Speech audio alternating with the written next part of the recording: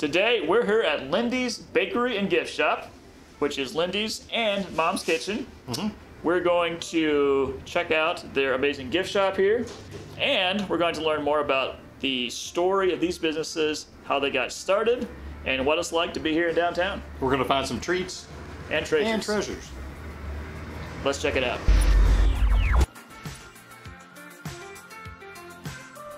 Hi, welcome to Lindy's. Hi, Lindy's Treats and Treasures. Well, I think I'm in the treasure area of this. This is wonderful. Do you make these by hand? Yes, I do. Oh my goodness, all of these. Did you go to school for some of this? How did you learn to make jewelry like this? No, back in 2013, I started it as a hobby. I started with beading, basic single-stranded things. Decided that's not really what I wanted to do, so I got into wire wrapping. And examples of the wire wrapping is something like that. Pull these out, show you. Now these are made out of sterling silver wire, and this stone here is labradorite. And if you look at it, it's really a pretty stone. It changes color. So then, once I did that, then I got it started into the silversmithing. I did take a 2-day course on that. 2 days? 2 days. Okay. And this is the kind of stuff I do here on the silversmith. So that's sterling silver and the different stones. I have turquoise, varisite. So then, that's something that's really hard to do here in the shop because I have to have a torch for the soldering. So I needed something to do here while, you know, I wasn't doing anything else. So I got back into the beading. Your background actually has nothing to do with all of this. No, it does not. I spent 22 years in a science-based industry. I got my degree in microbiology, master's in business management, and just the last job I had was in the biotech company. And I think I got to the point where I was tired of working for other people for them to achieve their goals. So I wanted to work on my dreams. I've always kind of had it in the back of my mind that I wanted my own business, and thinking and seeing buildings have always, you know, the downtown has always been something kind of cool in the back of my head. And once I got to that point where I was burnt out, didn't want to do that anymore, I was like, let's do it. So this is our bakery. We have things for just day to day. These are just, this for example, our little bones are sweet potato and honey. We have cheese hearts. We have beef and cheese tacos. For the larger dogs, we have squirrels. And probably the most popular in these are the Piggly Wigglies, which are bacon, egg, and cheese. Wow. So, if your little dog has a birthday coming up, we do have a large birthday cake. That will feed up to 4 medium-sized dogs. What do you consider the most rewarding thing about running a business? I really like that I'm able to be a part of the community. Back in the day when I was in my other position, I never really got involved with much, and this has brought me to that point where I can get out. I try to help the community, the people around me. Something else that I like is that I can set my own expectations, and that I know that I'm going to meet my own high standards. A lot of treasures, but I also kind of notice back here there's some treats also. Yes, there is. Can we maybe go back and talk about some treats? Sure. Come on. All right.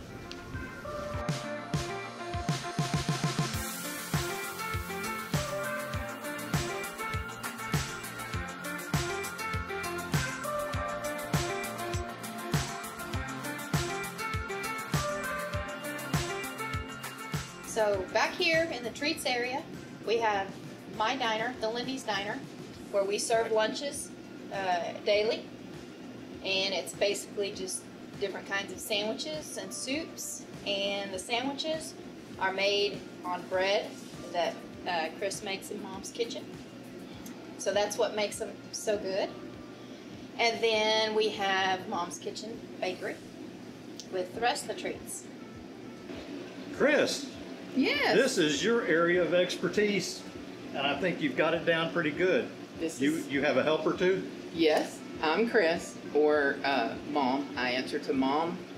Anybody who calls me that. This is my assistant, Randy Parnell. Right. She's my right-hand man.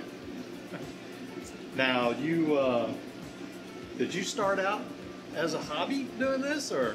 Yes. Ah. I was working for, I was a clerk for CISD for the Special Education Department after years of working production, and was absolutely unable to do nothing. So on weekends and holidays, I started doing the cinnamon rolls and kolaches for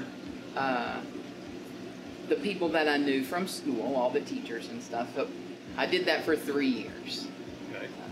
And then I was getting up before work to do that, and coming home from work and doing more of that. And in 2016 is when I had to pick one or the other. Okay. And so here we are. Here you are. Chris, what brings you the most joy, happiness out of doing a job like this? The people, like our people, are the best. And like my favorite thing in the world is like getting to watch somebody eat something like right in front of us, because it is just delightful. So, and especially a little kid, like a little kid with a cookie. What is your feelings about downtown? Has it been a good place to be? I have been, like when I was at home, I had actually looked at property down here trying to figure out like how I could make that work to get out of my house. And so when Lindy bought this building, it was perfect. And when we moved here, we were like one of the first ones down here on this side, on Chambers. So I was amazed at like how vested everybody was in downtown. Like we have people who like seriously are concerned. Like they want to know if you're doing well. They support everybody down here. This is the pecan pie bar. So it's like a piece of pecan pie that you can just pick up and eat like a cookie. It's everything. Can you see all of the gooey layers? Yeah. This is popular. I thought that people were going to be tired of pecan pie after the holidays, but it's not possible. This is good. This, if you're a peanut butter lover, is the peanut butter sandwich cookie made with this amazing peanut butter buttercream. So and it weighs about, I don't know, half a pound. It's a heavy, heavy, big snack. I got mine. You got to come down here and get yours.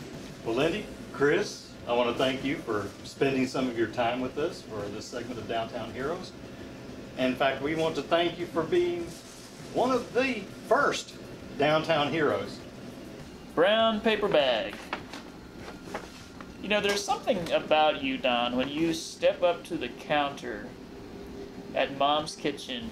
It's like the inner child begins to come out. Inner child, huh? Yeah. It turns into the outer child. Yeah, right. Yeah.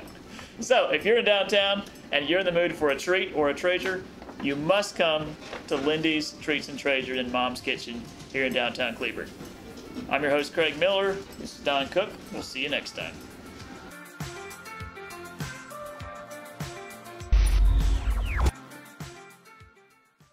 Five golden rings.